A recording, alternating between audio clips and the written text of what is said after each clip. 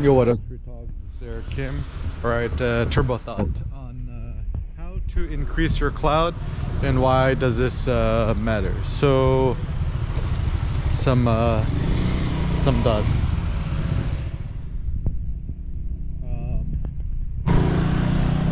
So,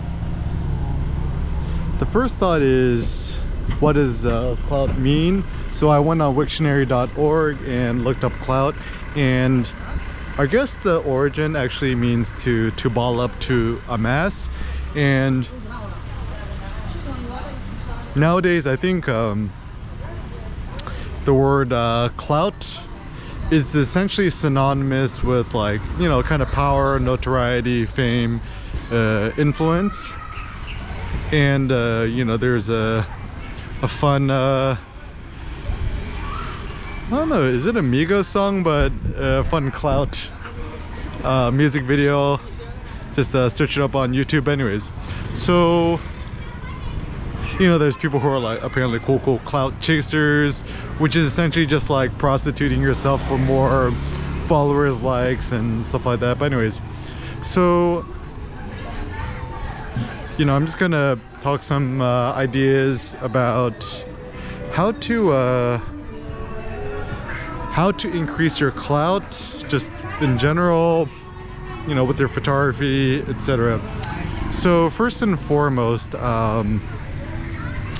it's funny, like, you know, when I teach workshops or, you know, meet people in person who know who I am and stuff like that, the first thing they actually tell me is, oh, I love your I love your YouTube channel, or I love your videos, right? And apparently there are actually studies, and, you know, just kind of common sense dictates that we trust faces, human voices, more so than, you know, just text alone. And actually the funny thing is, you know, through my travels and stuff like that, I've actually even had people recognize me purely on my voice alone, which is pretty hilarious because I think I have quite a generic Asian voice, right? I don't think that my voice is too unique or whatever. And so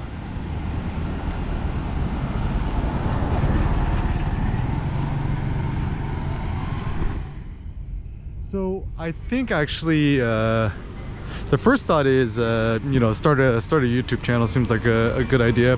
So, you know, just if you have a Google account and you essentially already have a YouTube channel, just go to youtube.com/upload and you can start uploading videos immediately. You could just even use the YouTube app on your phone, iPhone, Android, and just record videos directly from your iPhone. I'm currently recording this on GoPro Hero 10, the ultra wide mode, 1080p, 24 FPS.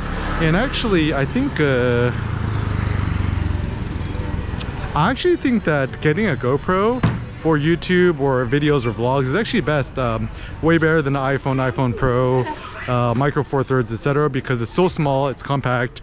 Also, one thing that I do is when I'm vlogging, I actually turn off and disable the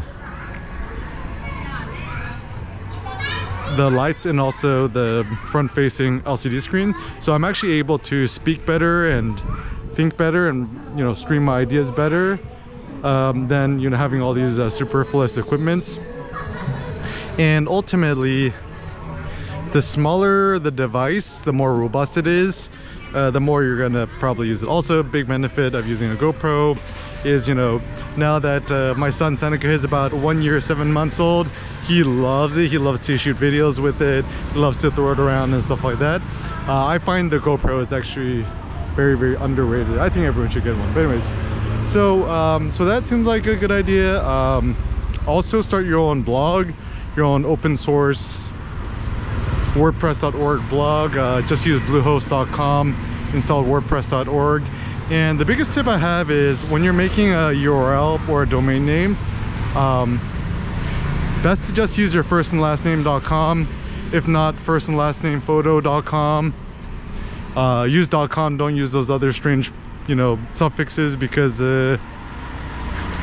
.com is essentially it's the standard and everyone sees it as legit, and it's the easiest to remember.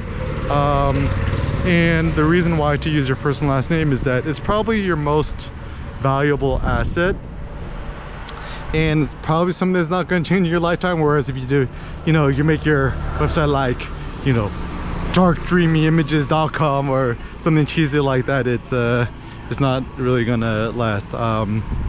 And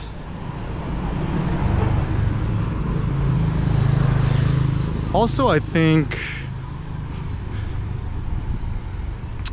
the thing that's actually important to note is, you know, it's funny because I actually started my YouTube channel before even YouTube had ads and stuff like that. It was just like a fun place for me to throw my videos. Big tip is don't try to monetize your videos. It's more important to get clout than money. And also it's just kind of nice too, because like there's a period of time I think a lot of YouTubers were being punished by the algorithm, and then, you know, their subscriber penetration or viewability went down. For me, I could care less. Like some of my videos just had 1 or 2 views because I do YouTube or make videos or vlogs mostly for autotelic reasons, which autotelic means doing it for the sake of, auto means self, telos. And actually I find the biggest benefit of vlogging my thoughts is as I'm thinking through an idea, as I'm speaking through an idea, it actually helps me better process that idea and think through it. So if I want to do a blog post or a newsletter or write an essay, an article later, it's funner. And then, you know, I just think it's also just plain fun. And actually it's even funny because through my travels, I've actually discovered that when you're traveling, to tell people that you're a YouTuber or a vlogger, essentially it's kind of like one of the greatest forms of current cultural clout, which is hilarious. And then everybody watches YouTube, right? Like if you look at the top, you know, 10 or 100 websites in the world, number 1's Google, and then number 2 is YouTube. And then since YouTube is owned by Google, essentially it's king, right? And the funny thing is, this is why I'm like anti-Instagram and, you know, Snapchat or Twitter, whatever, is that it doesn't matter how old or young you are, everyone uses YouTube. And every single country I've been to uses YouTube. Maybe besides, you know, mainland China, who uses Youku.com, which is their version. I think everyone uses YouTube and will continue to use YouTube into the future. And then also, even one thing that I've noticed is that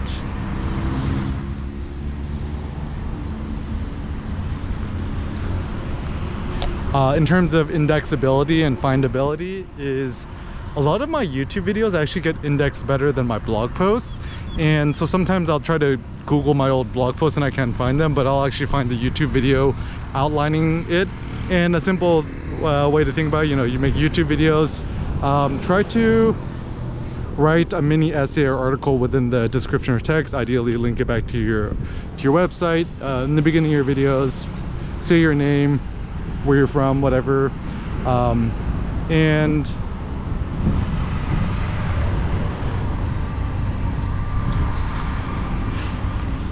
also one thing that I think is really important to increase your impact and your clout is start your own self-hosted email newsletter. So one of the critical errors that I made early on in my photo entrepreneurial career is I depended everything 100% on Facebook. So I accumulated, like, you know, 80,000 plus, 100,000 plus, whatever likes on Facebook. And now, like, I post something and then 10 people might see it, right? So